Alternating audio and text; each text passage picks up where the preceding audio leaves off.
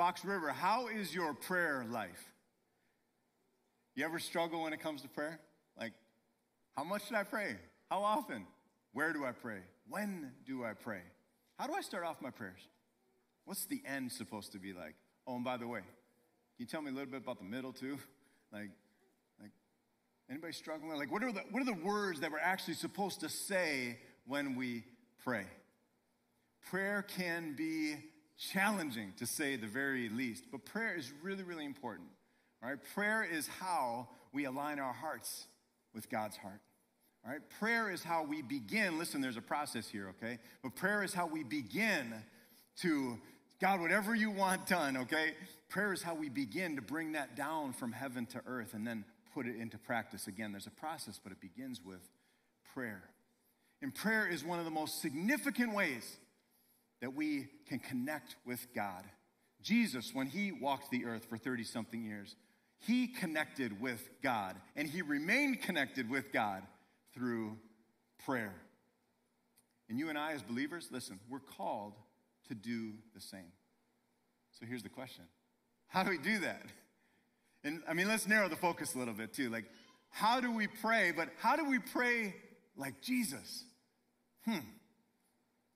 Thankfully, his disciples were asking that same question. So we're going to dial into that. We're going to discuss that in just a few minutes, because today is all about this. How do we pray like Jesus? And Jesus is going to show us as we get into it. He's going to show us, hey, there are two pieces to the perfect prayer. And we're really going to want to follow Jesus' example on this one, which is he's going to give us, thankfully. Because if we begin to pray like Jesus, check this out. This is such good news God has for us.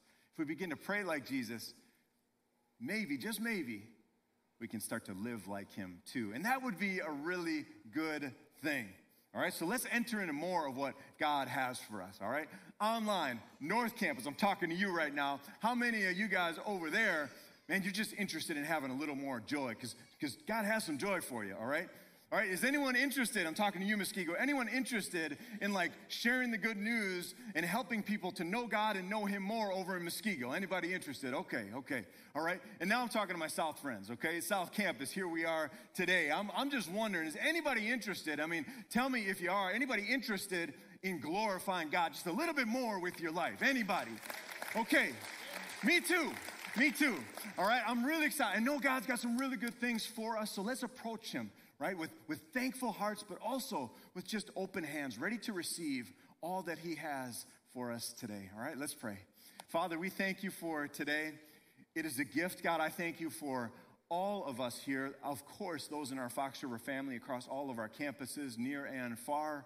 But God, we also thank you for those who are here and they don't call Fox River home for whatever reason, and that's totally fine. God, I pray that they would receive from you today too, that they would feel welcome and loved here, and God, that you've got something for them. I know you have something very special for each one of us today.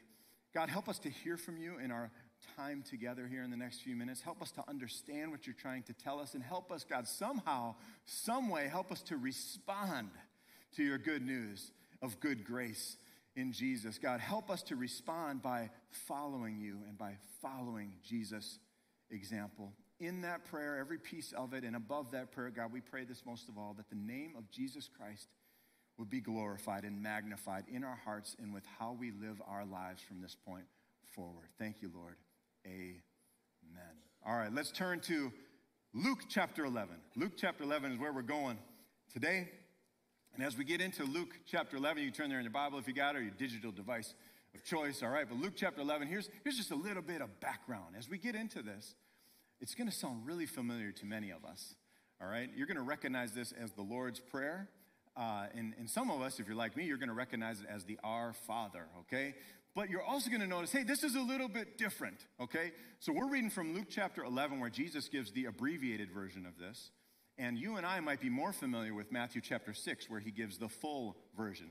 They're similar prayers, but why are they different? They're in two different locations on the earth. They're on two different times on the timeline of history, okay? So these are two separate instances. Why are they different? Here's one thing we can take away from that. It appears that like crowds follow Jesus and they gather to hear him teach a lot, right? It appears that prayer, this topic of prayer, this is something that Jesus taught on semi-frequently, all right? And we're going to see it here in Luke chapter 11 for sure. But up until this point in Jesus' ministry, he ministered for 3 years. This is about the halfway point, like 1.5 years in. Up until this point, even though Jesus is teaching the crowds about prayer, he never actually taught his disciples, his closest ones, his inner circle, so to say. He didn't teach them directly about prayer up until this point. But that's about to change, all right? Here we go. Luke chapter 11, we're going to start in verse number 1. One day, Jesus was praying in a certain place, all right? Just pause for a second. He was praying in a certain place, and the disciples saw him praying, okay? Just imagine that. Being the disciples, they know Jesus wakes up early in the morning to pray. Before anybody else, he wakes up and he prays. Sometimes he stays up late at night, sometimes the entire night to pray. Like, doesn't even go to bed, all right? Just prays the whole night. Jesus prays before meals. He prays before and during miracles.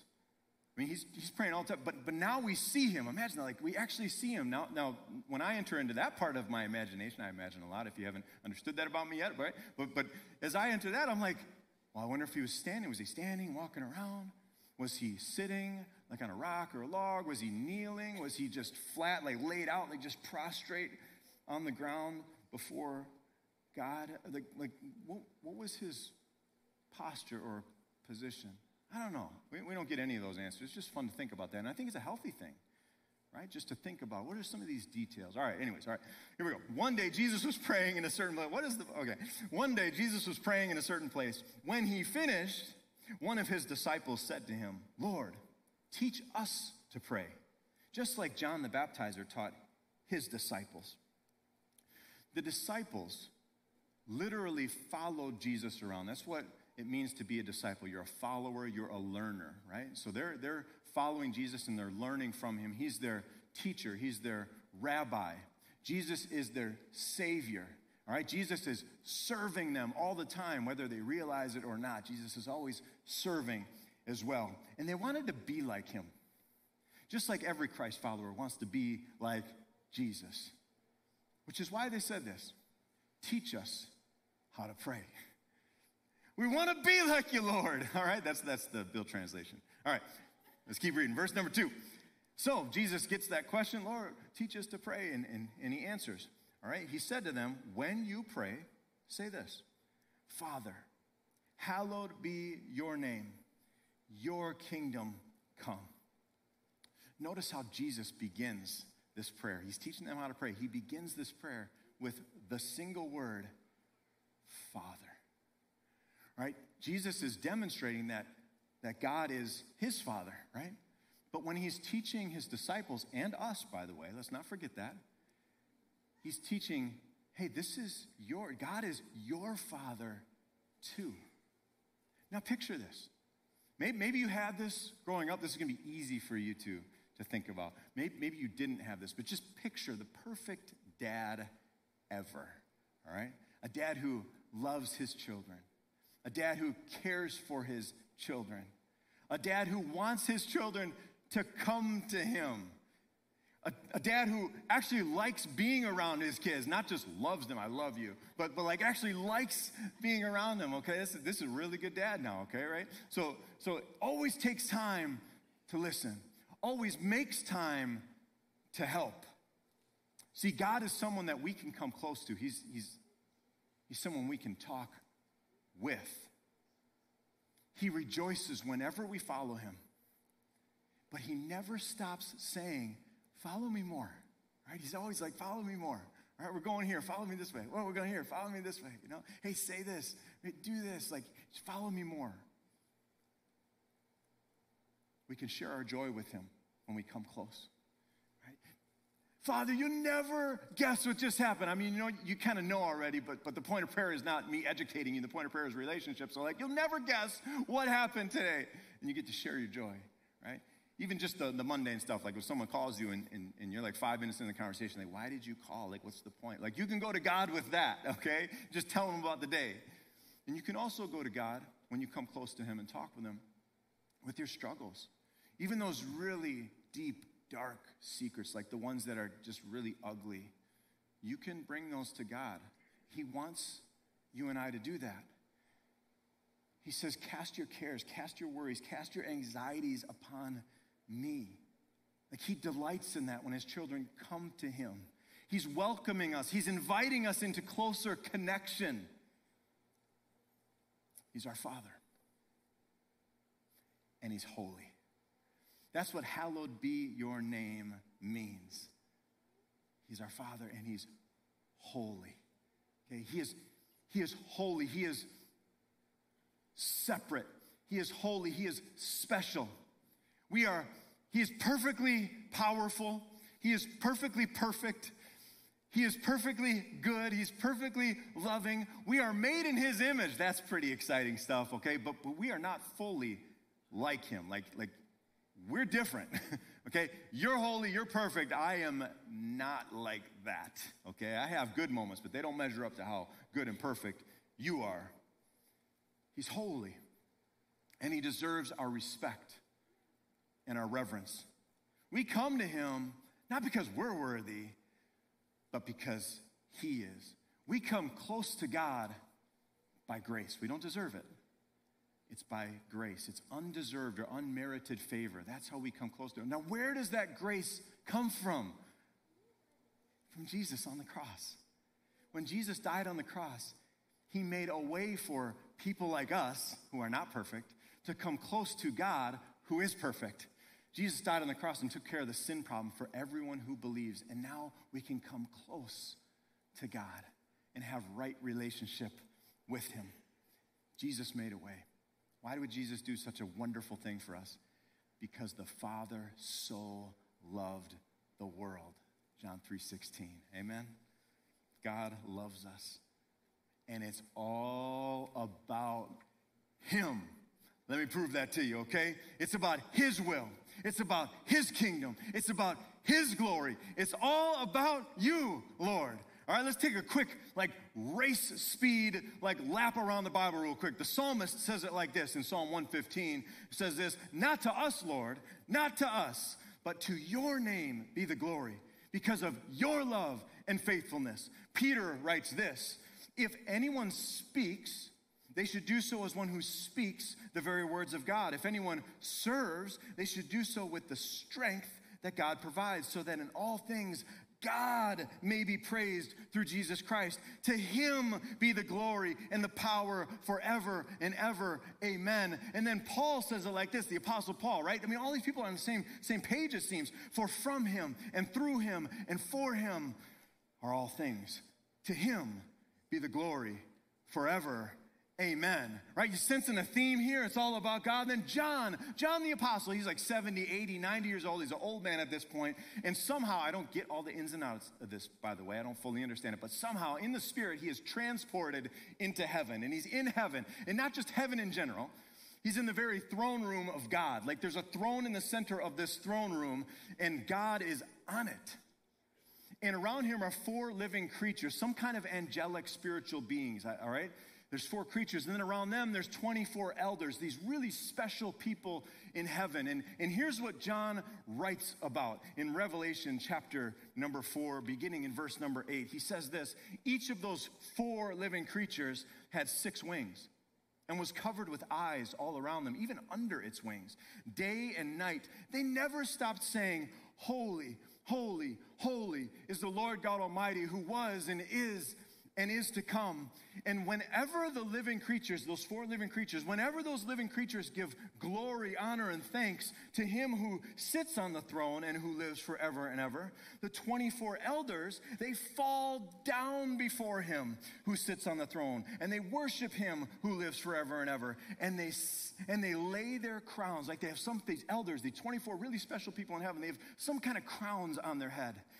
But as soon as those 4 creatures, say, holy, holy, holy is the Lord God Almighty, who was and is to come, then they bow down and they take their crowns and listen. They lay them on the ground before the throne.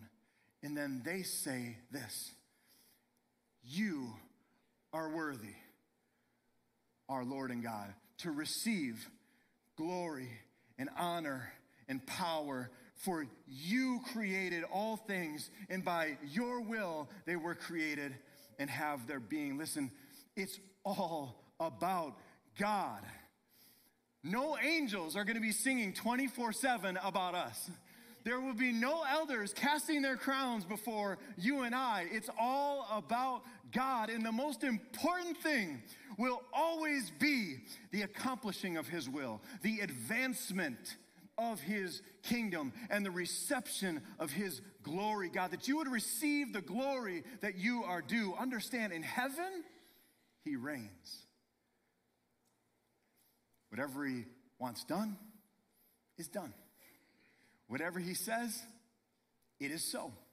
When he gives an instruction to any of his angels, they instantly obey every time. May it be like that here on the earth as well. As we gather, grow, give, and go, as God leads us to do those things, may we follow him. When God speaks, whether it's through his word or his Holy Spirit speaking to us within, whenever he speaks, may we hang on every word. And whenever we share the message of Jesus with others, may they believe it and trust in Jesus and receive him. Have your way here on the earth, Lord, just as it is in heaven. May your kingdom come, Lord, right? And may our first concern always be for God and his glory as we seek first his kingdom and his righteousness and his will. That's the way Jesus lived. And that's the way Jesus prayed. And we see that coming out here. He's teaching us to do the same. If we pray like Jesus, we have a real shot to live like Jesus as well. But wait! This is a good objection. If you're thinking this, if you're feeling the tension, this is a good place to be. But wait, if you're saying my prayers need to be all about God, because it's all about God, then what about me? Like, can I pray about my life and the things going on? Like, is it ever about me? Am I ever allowed to pray for me? Watch this. Because the first half was 100% all about God, through and through. I hope we can all appreciate that over these past few minutes. But let's take a look at the second half now. All right, here we go. Verse number 3. So Jesus starts the prayer, Father, hallowed be your name, your kingdom come. And then verse 3, the second half, or the second piece to that perfect prayer, give us each day our daily bread. Forgive us our sins, for we also forgive everyone who sins against us. And lead us not into temptation. When Jesus teaches his disciples how to pray, he says this. He wants them to start off by remembering who God is and focusing in on, what does God want? Then, which is what that second half of the prayer is all about, he says, continue praying by asking for God's help. Now, why do we ask for God's help? Here's a couple possible answers. Because we got some problems down here, Lord. We need some help, right? He knows that. So that's why we ask for help. Another reason we ask for help is so that we can actually do what he wants. If we're praying his kingdom come, it's really important that maybe we could be a part of that, right? Because listen, God is advancing his kingdom. When we pray, your kingdom come, right? Your will be done on heaven as it is in earth, going back to the Lord's Prayer in Matthew 6, right? As we pray that, we got to understand he wants to advance his kingdom in us, but also through us. So how can we be a part of it? We ask for his help so that we can be a part of it. So verse 3 at that point, verse 3 is more than just, hey, give me some food so I can live. All right? Now, I'm being a little bit harsh there, okay? But I'm trying to make a point. It's more than just, hey, it's all about me. Do I have needs? You bet I have needs. And God says, bring those to me, okay?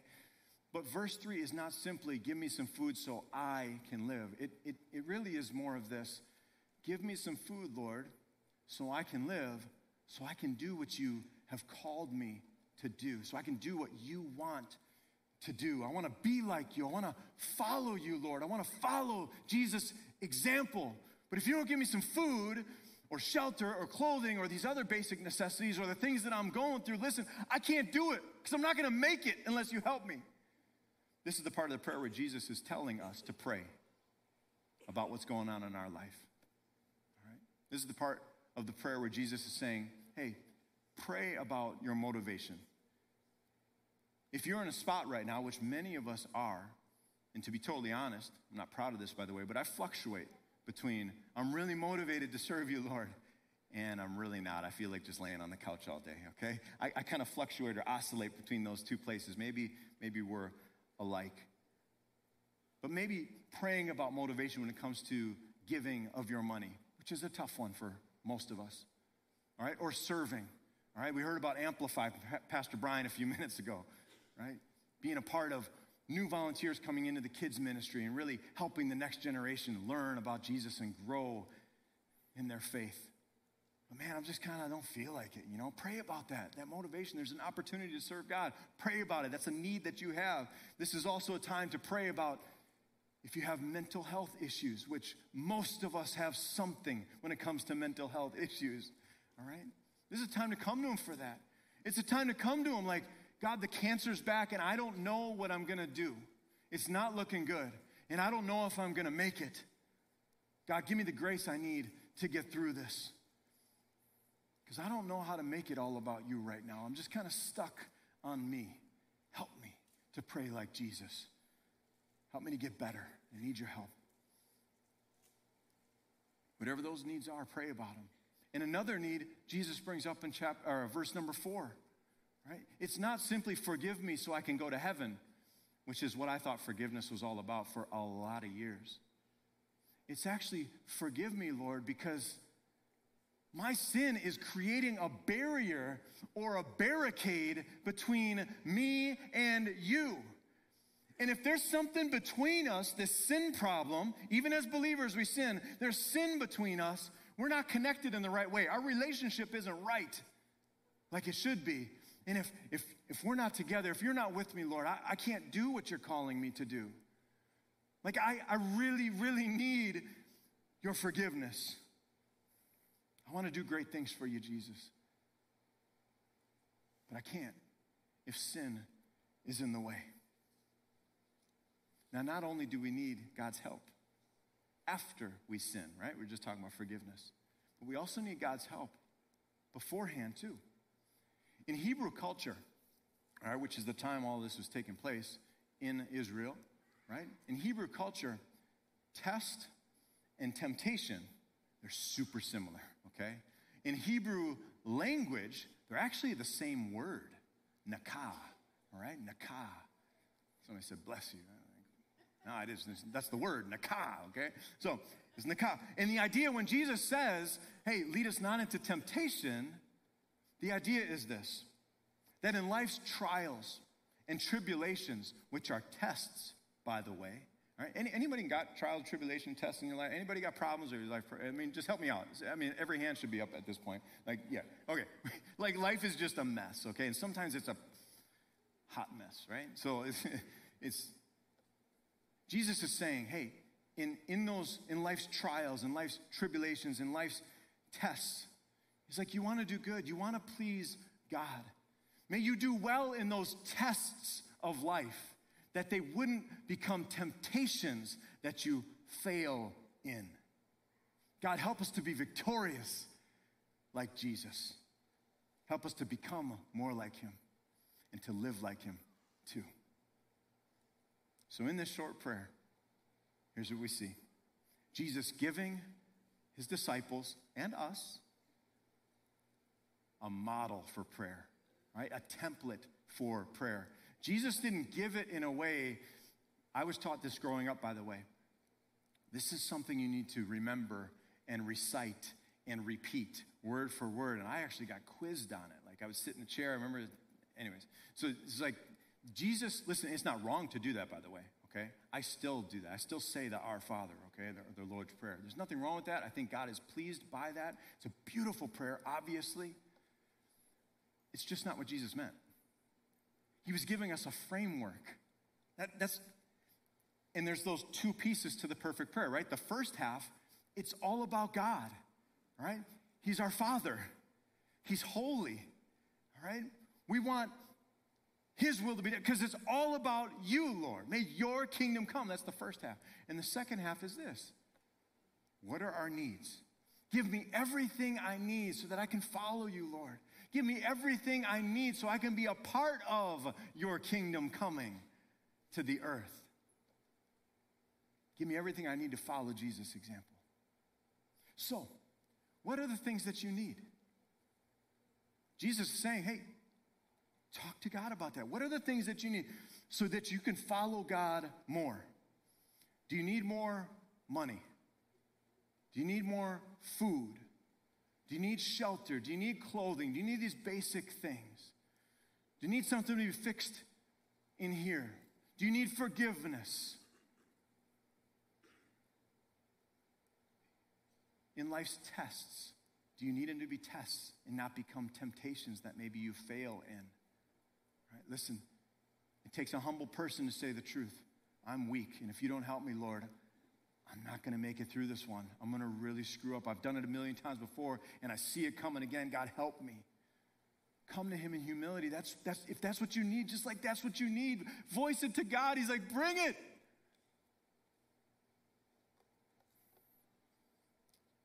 If you got needs, pray to Jesus about them.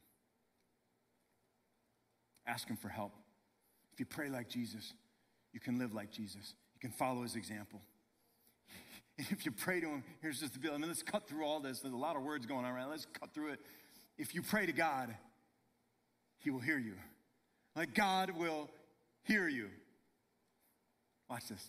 Verse number 5. Right? Jesus, they're like, how do we pray? Jesus tells them, and then right away, right after he's done saying, this is how you pray, he goes into this. Verse number 5. Then Jesus said to him, hey, suppose you have a friend, and you go to him at midnight, and you say, friend, lend me 3 loaves of bread, like in the middle of the night, okay?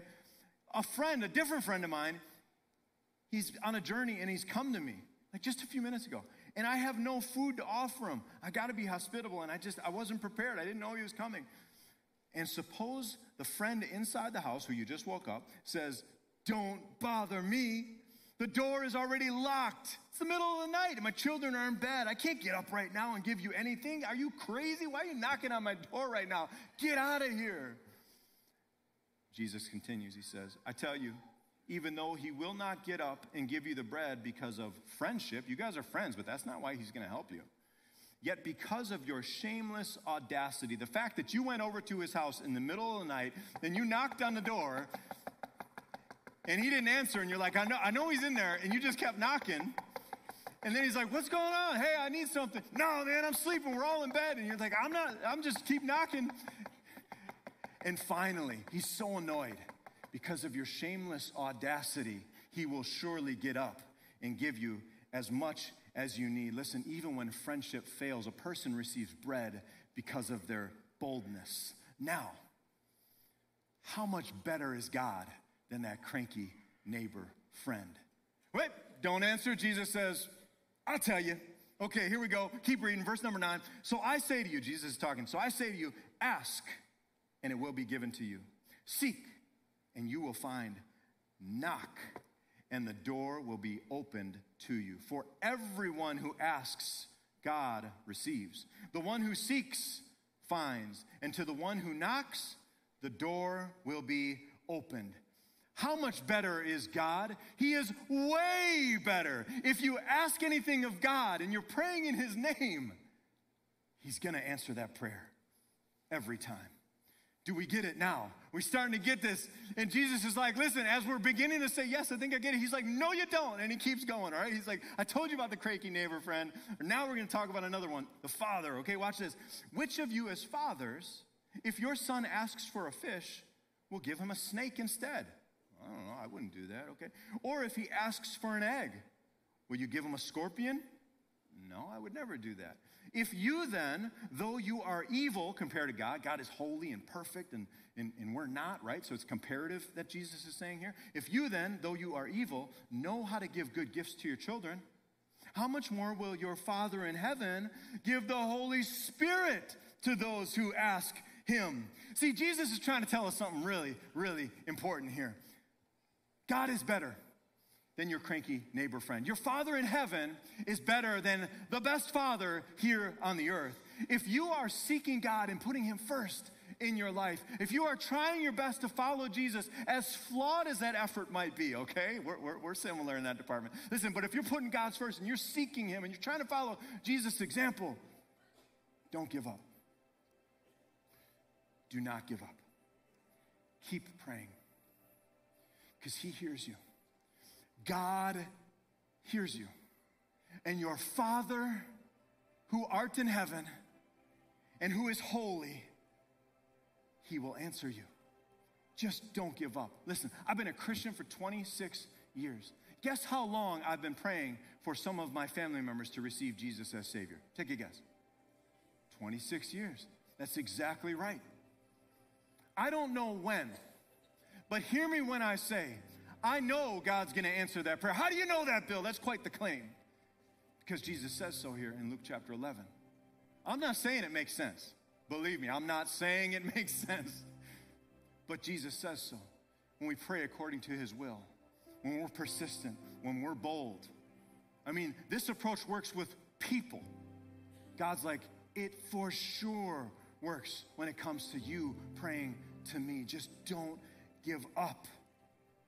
This is in his will for him to answer those prayers that we're praying, that he would love just like we would, that he would delight in if they were answered with a yes. And he's using us. He's using our prayers. He's using our words. He's using our actions to accomplish his will here on the earth. So when we invite people to church, we can say with confidence, yeah, God wants that too. When we invite people to back to school blessing weekend 2 weeks from now, we can be confident, okay, God wants that too. So we can pray that with confidence and even with this expectation. You know what? God might answer that this year. He might do it. So we pray. What are those good and godly things that you would like to see and God would like to see happen here on the earth in this life? Pray about those things and don't give up. May his kingdom come. May his will be done on earth as it is in heaven, in us, but also through us. Let's pray. Father, thank you for loving us. Jesus, thank you for teaching us how to pray. Help us to pray like you, Lord, so that we might live like you as well. You've given us so much, Lord. So much. And we put you first. God, that's the attitude of our hearts. We're putting you first. Help that to translate into our actions as well. God, that we, as you would give to us, and you did, God, that we would give everything to you, Lord. That you would receive the praise, the honor, and the glory you so deserve. May you advance your kingdom. May you build your kingdom in us, but also through us, we pray. For those who not yet received Jesus, right? We're talking all about Father. But if we're just like totally blunt and honest, he's not your Father because you've never received him as such. Today's your day. If you're still in need of forgiveness, if you're still in need of the joy that we talked about earlier, if you're still in need of hope and a purpose for your life, today is the day, because you can receive those things from your Father in heaven who loves you. Say yes to God and receive Jesus today. Enter into more of the fullness that he has for you. For those reaching out to Jesus for the first time, we pray this prayer of salvation today. I'm sorry, Lord, for sinning against you. I need your forgiveness and I need your grace. I believe, Lord Jesus, that you died on the cross for my sins. And I believe, Jesus, that 3 days later you rose from the grave for my life. I'm trusting in you, Lord, and in you alone. I'm not trusting in me or anything else. I'm done with that. I'm trusting in you alone, Lord, to save me and to make me new. I receive you, Jesus, right here, right now. Thank you. Help me to live my life for you. If there's anybody here that has received Jesus, or anybody at any of our campuses who has received Jesus today, I want to ask you to do something. Would you raise your hand and just let me know with eyes still closed, head still bowed? Thank you, Lord. Anybody else? Thank you, Jesus. Thank you, Lord God. You're so good. Father, be glorified, Lord, this week as we choose to pray like you, but also as we choose to live like you as well. Amen.